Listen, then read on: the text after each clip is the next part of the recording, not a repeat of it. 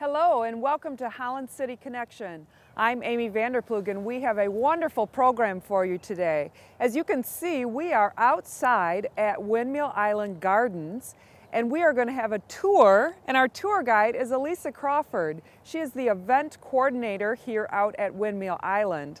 Elisa, thank you for having us. It's my pleasure. Thank you so much for coming out. Well, now for our viewers, tulip time in the city of Holland is just past. But as we can see, Windmill Island is still beautiful. It is. There's still tulips to be had here at Windmill Island Gardens, and it's just gorgeous. It's really nice to enjoy them as long as possible. Well, and what we're going to see today is that there is a lot of beauty and much reason for the residents of the Holland area to come to Windmill Island. We're going to investigate just a little bit, just enough to get you interested in coming down to the island to see for yourself. First of all, Elisa, I want to ask you about the title Windmill Island Gardens, because the term gardens has recently been added to the name Windmill Island. Talk to us about that. That's correct. That's a new addition. And for any of you who come here, you will see a brand new sign at our front entrance done in gold lettering. It's just gorgeous, announcing the new name of Windmill Island Gardens.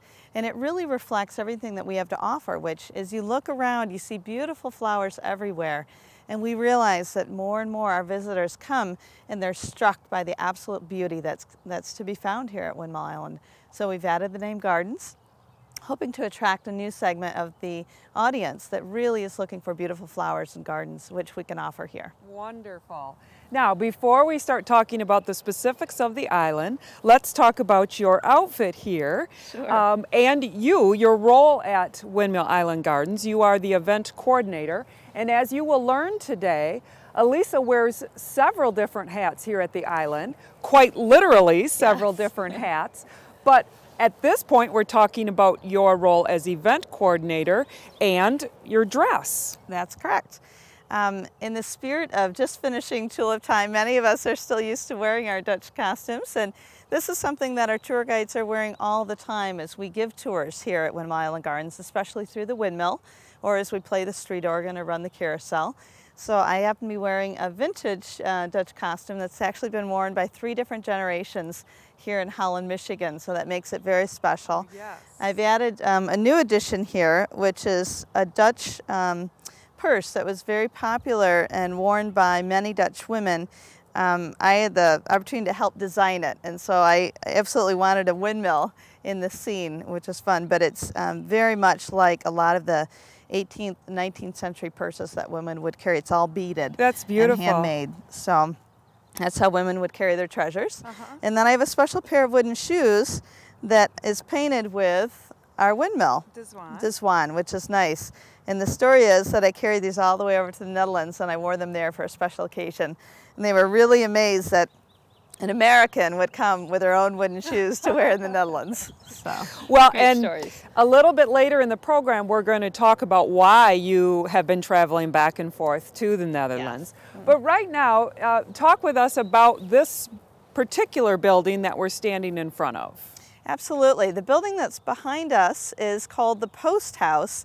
Many people kind of confuse the name a bit when we try to explain what this building is. They confuse it with a post office. Right. But the name actually is Post House, and it refers to a wayside inn that you would have found in the Netherlands.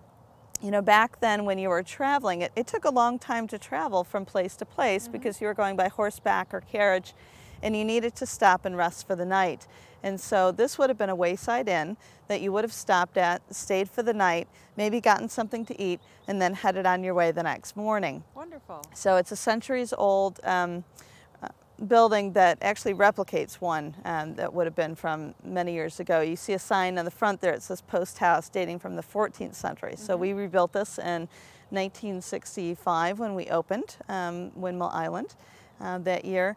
And it gives people just some idea of a little bit of Dutch architecture and what you would have found during that time. Right, so if visitors come to the island, they can go into the Post House. Absolutely. And it's set up similar to what it would have been And this is many really, years ago. you know, where we recommend that you begin your journey here at Windmill Island Gardens. You enter the post house, and we do offer an orientation slideshow, which is 12 minutes long. I really recommend it. I love it every time I watch it. It gives you an idea of what windmills and tulips, you know, why they're such an important part of Dutch culture. So we offer that here, as well as amenities including restrooms and also some Dutch artifacts on view. So it's a great spot to kind of begin your journey right here at the post house. Okay, well, and thus we have begun our journey here at the post house. And now if you stay tuned, we're going to go over and look at the organ. We'll be right back.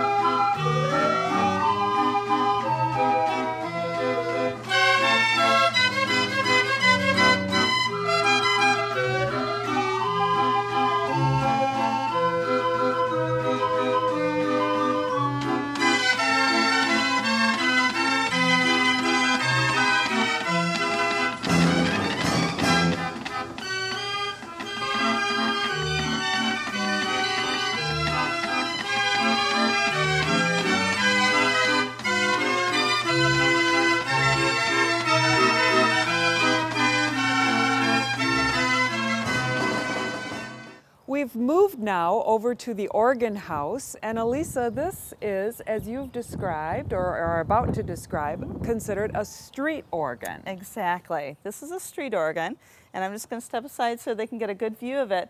Ours is called the 4 columns, and as you notice on the front facade, it actually does have 4 columns, 2 larger on the ends and 2 smaller in the center. And it is very special because it was given by the city of Amsterdam in gratitude for the role that Americans played in liberating the Netherlands after the war.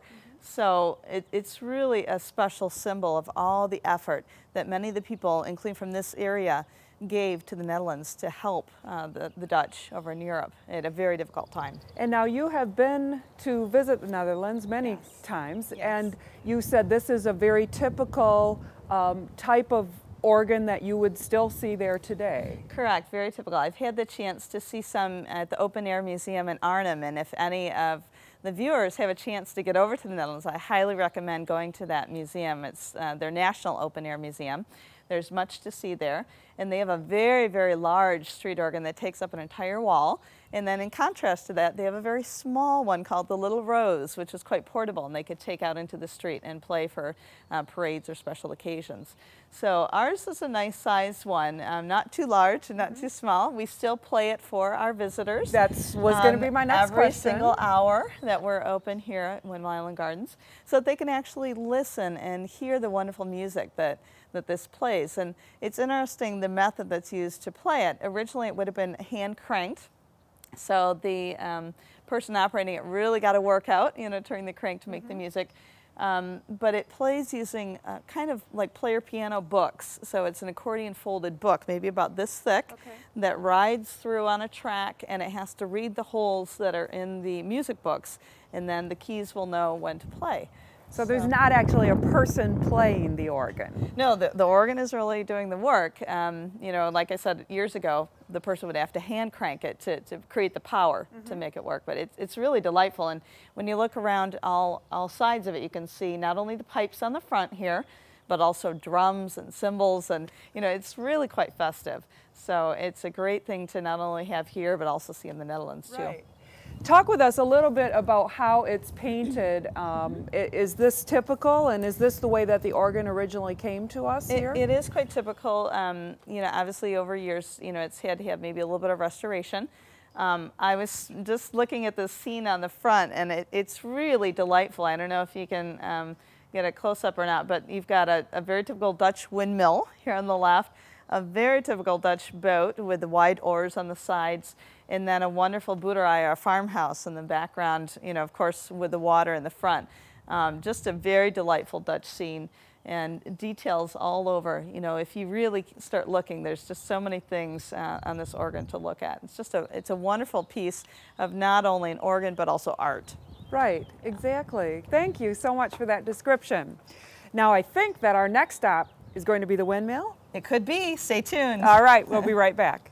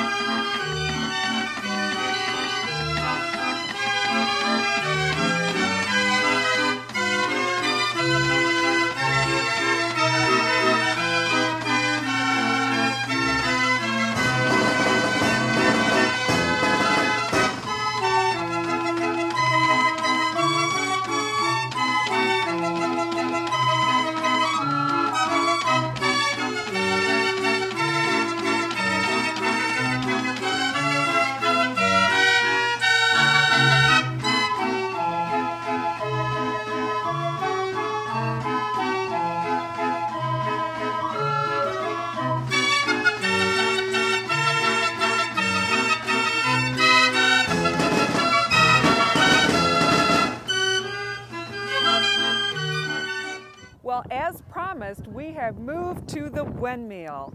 And also as promised, Elisa has changed hats, quite literally. This is your miller's outfit. Right. And one very important and proud moment for all of us in Holland is that you are the only, oh, you're going to have to help me with this now. Dutch certified miller in North America. And that is a designation that you worked very hard to get. I was very grateful for the opportunity. When I asked, or when someone asked on my behalf, a colleague of mine in the Netherlands, who ended up becoming my teacher, they weren't sure what to think. An American woman who runs a windmill in America, and she wants to go through our program. So they thought about it for quite a while, but I was very grateful that they agreed that they would allow me as one of the first overseas students to go through their program. And normally it's about a 2-year program. Some students study up to 10 years before they take the exam. It's actually 2 exams you have to take. A proof exam to prove that you've learned enough, and then also a final exam, which I just took in September of 2007. So I was able to pass. Congratulations. Thank you. Wonderful. And we have talked with you on this program about that before. What's important for our viewers to know is that this windmill doesn't just sit here and look pretty. This is a real working windmill, and that's what we want to hear about. Exactly. When we received this windmill in 1964, it was with a lot of negotiation and effort. And so we made 2 promises to the Dutch government. The first is that we would keep it open as a touring mill, which obviously we still do today. And the second is that we would keep it as a working grinding mill, which we also still do. We grind wheat into flour. As a matter of fact, I was just grinding on Sunday and on Tuesday of this week. So we still grind quite a bit of grain into whole wheat flour, and then we sell it here on the island. Wonderful. Now, you said you were grinding on Sunday and Tuesday. What do the conditions need to be in order for you to grind the wheat? Sure, that's a great question. Before I had our new sails, which I'd like to also talk about, I needed 20-30 mile/hour per wind, and that's really quite a strong wind. And it has to be a steady, stable wind. But just to turn them without grinding, about 10 to 15 miles per hour. So I was able to have that type of wind and got some grinding done to make some more flour, because we sold a lot at Tulip Time, which was wonderful. But now with the sails, I'll be able to reduce that wind level to a lighter wind speed so that I can grind in lighter winds and grind more often. Now, is it that the windmill did not have sails, or they were in disrepair? How did this come about? Our windmill Deswan had some sails initially when we opened in 1965 to the public, and I think also in 1966.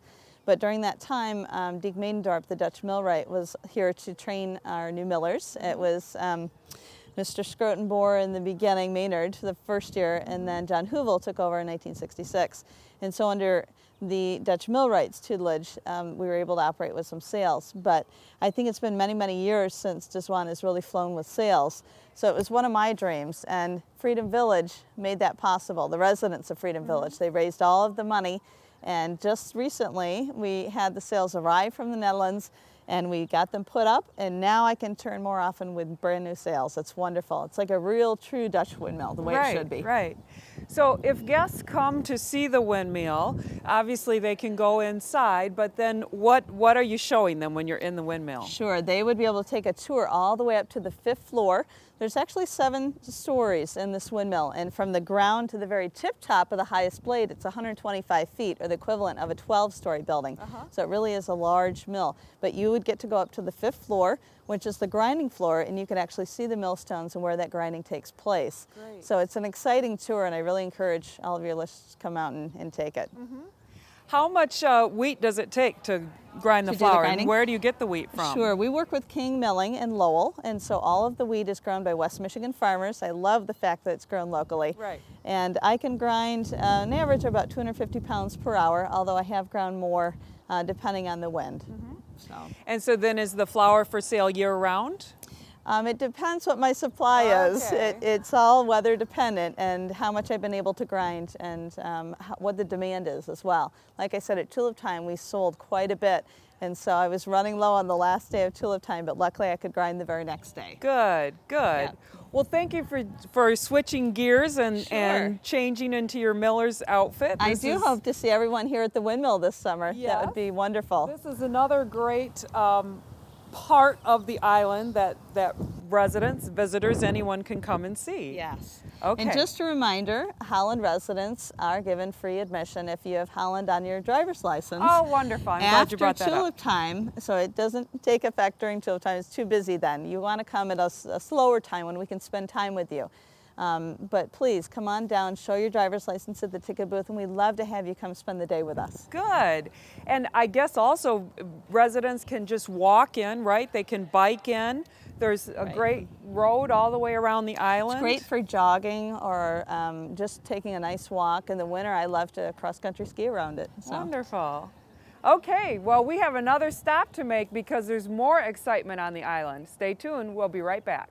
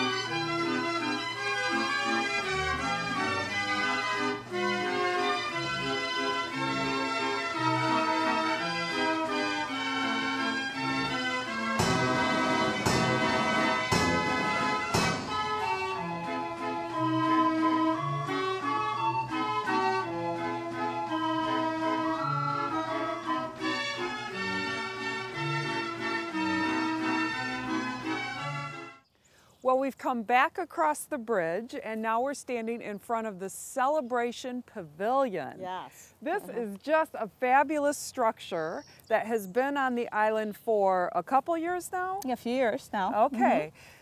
Tell us what this is used for. Sure. It's a 50 by 90 structure, so there's a lot of space in there, but it's used in many different ways, primarily for wedding receptions.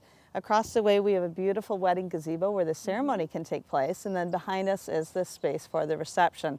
We can seat up to 300 here, so we can do any size party from 30 to 300. We also use it for things like company picnics, business lunches, class reunions, graduation open houses, but primarily, as I said, wedding receptions, which is wonderful. Well, let's talk about the structure itself, because first of all, I think that these sides all open up. Is that right? That's exactly right. Behind us, you see several doors with windows in them, and all of those are openable.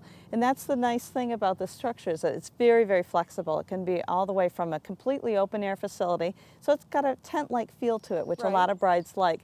Or it can be a closed facility if the weather is inclement, and you're completely safe inside, and you can have a wonderful party still. And then the other unique feature is that it has a hard floor surface. Correct, which makes it convenient for the dance floors for wedding receptions. Great. Really works well. So now are all the tables and chairs out here, or how does that work? We do have tables and chairs here on site, and so for example, if a bride has a wedding here, we actually cover it all, and we do all the chairs for the ceremony, we do all the tables and chairs for the reception, we do all the setup and the takedown.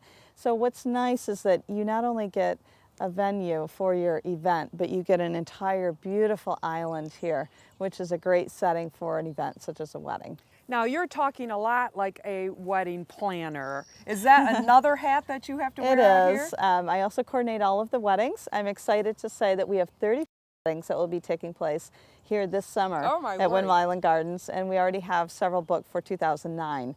So I handle those too, and it gets to be a very busy time with many, many weddings taking place. But what a gorgeous setting to have an event like that. So how does it work if there's brides out there or future brides, because it sounds like you need to book this quite far in advance. Yes, you do. It books up very quickly. So you're saying that you could do anything from actually having the entire wedding ceremony here and the reception, Yes. or just the reception. Just the reception. And if any brides are interested, just visit our website at windmillisland.org, and there's a separate wedding page that you can visit and see photos of some events such as weddings here. And then it's got my contact information, so you could get a hold of me and I'll set up an appointment with you and we can talk about all the details and I'll show you our facility. Great. So is this limited to Holland residents, or can Not at anybody all. use We it? have Chicago brides, Detroit brides, and Grand Rapids brides. They're coming from all over to have a beautiful lakeshore wedding here in Holland, Michigan. Oh, that's wonderful. So this was a decision of the island to add this, or kind of Windmill Island and the city of Holland? How did this come about? Our manager at Vandenacker had this idea for some time, and it took a while for it to really grow and take root. City Council approved it, and so we're rolling into our 4th summer now doing weddings here. Wonderful. It's been a terrific thing for all of us. Okay. Now, behind this celebration pavilion are the Dutch shops. Yes. Let's talk a little bit about those. Are those open year-round? What kinds of things are in the shops? They're open during our season, which is from the 3rd Saturday in April through the beginning of October. Okay. And it's a wonderful experience to walk through and to see all of the Dutch items that are available. Everything from Delftware to wooden shoes, of course. Even the clogs that I'm wearing right now came from our shop, which are straight from the Netherlands, to Dutch food items, which I like, and also including the flour that we grind at the windmill. So a whole variety of items that our visitors can shop for. And so the shops are open 7 days a week during your season? Is Yes. that how that works? Yes, they are. Okay. And so again, Holland residents, if you show your driver's license and it says Holland on it, when you come through the ticket booth, You'll you have can free get admission, in for free. except during tulip time. Except during tulip time. Okay, well, tulip time is past now, and the island is still gorgeous with all the flowers. So, And what happens after the tulips are done blooming? Then we plant annuals, and we have beautiful annual I flowers have been all here the in way the through summer, the end and of it the is season. Beautiful. Yes. Wonderful. Well, Elisa, you are a very busy lady out here. You wear lots of different hats. You've been a wonderful tour guide for us today. Thank you so And much for coming. I know that you and your staff provide tours and lots of information as guests come out here. We certainly do, and we'd love to see all of you come out here to Windmill Island Gardens this summer. Wonderful. Well, thank you so much for having us. And thank you for watching, and we hope that we've given you a good taste of Windmill Island Gardens, enough so that you want to take your family and come out and check it out. It is a very beautiful and really hidden gem. Very much. Right here in the Yes. city of Holland. Yes. For MAC TV and the City of Holland, I'm Amy Vanderploeg. We thank Elisa Crawford for being our tour guide today. Thanks for watching.